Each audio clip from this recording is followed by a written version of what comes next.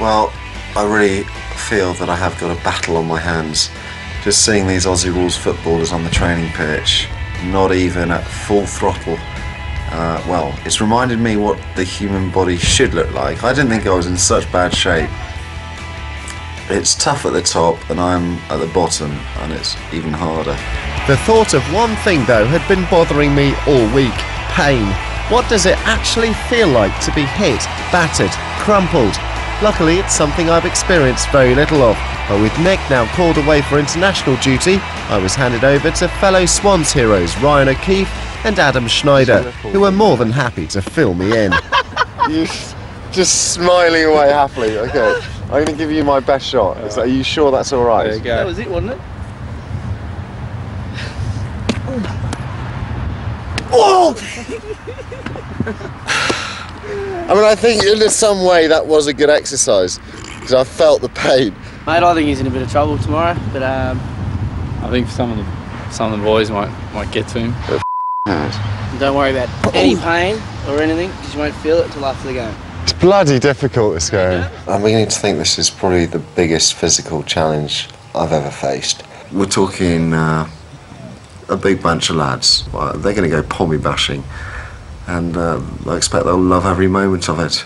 It had been a nerve-wracking week, and to be honest, I felt no more prepared now than when I'd first hit town. But this was it. The moment I had been dreading was upon me, and on meeting my monstrous opposing numbers, it was fight or flight time. These boys were freaks of nature. Some were 6'11 plus, others 22 stone, and then some.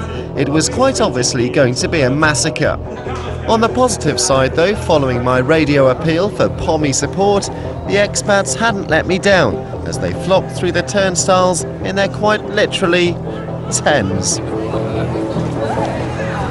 I see there's a big crowd out there today as well. I think there's about 7 or 8 people. It's all good. But they must have gone down pretty well on the radio. 1 million listeners, 7 people have turned up. A little bit disappointing. Come on, boys! It's fair to say the omens were bad. With no support, no muscle definition, and absolutely no way out now, I was a sitting duck, a lamb to the slaughter, in fact, any kind of farmyard animal about to face the chop.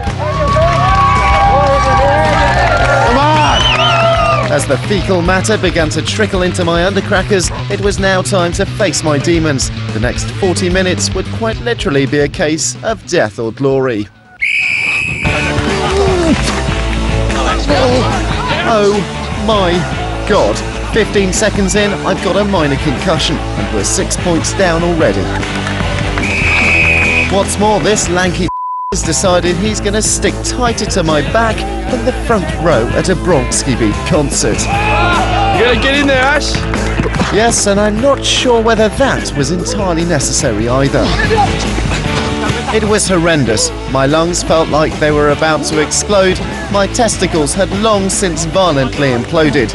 Every time I got the remotest sniff of the ball, one of their came and ruined it for me.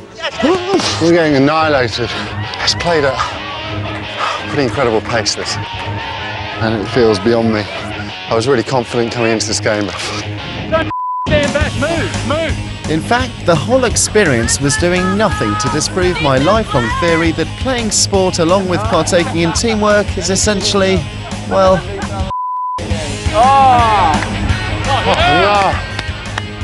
That's 18-0. I just hope I'm not being considered the weak link. It's in the grand final run! If you're not going to go for the football, don't be here. Don't stand there like a Nancy and not do anything about it, okay? Put your eyes on the football and run at it. Let's go, Ash. Come on. Come on. Well, that was me told. And what's worse, I couldn't even blame it on an injury or anything. I'd just been crap. It was now or never time in my quest to show all present that I possessed even the remotest trace of masculinity. Hey, that was good effort. And a big tackle. Good work, Ashley. Oh, he's got the ball.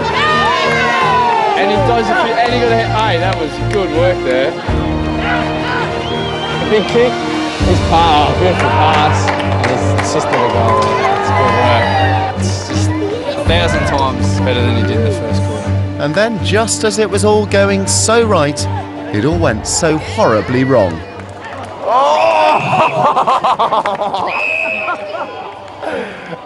And I think he got hurt. Yeah. The big fella just buried him into the ground. The huge had fouled me horribly, and little did I know then that I'd end up paying in x-rays over the weeks to come. In the meantime, though, I had a penalty to take. We were never going to win, but this was my last chance to finally make my name as an Aussie Rules footballer. Am I good to go? All right, let's do it! And he's kicked the goal. Oh, the glory! We were always onto a loser, but somehow and in some small way, I think I'd proved myself.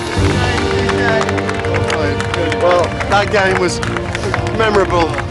Not really because of my performance, I think it was a mediocre performance. But chiefly I'm going to remember it for having had about 23 stone of pure beef landing on top of me. But I suppose it's that kind of sacrifice which makes Aussie Rules footballers what they are. I'm not one of them, but at least I tried. And I got some free champagne out of it.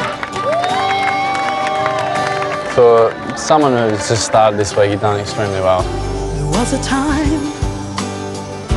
He came here and had a go, he didn't wuss out, and he really, you know, put it on the line. I thought he had a real good game. Seemed like we'd all be taken under, but now I can't complain.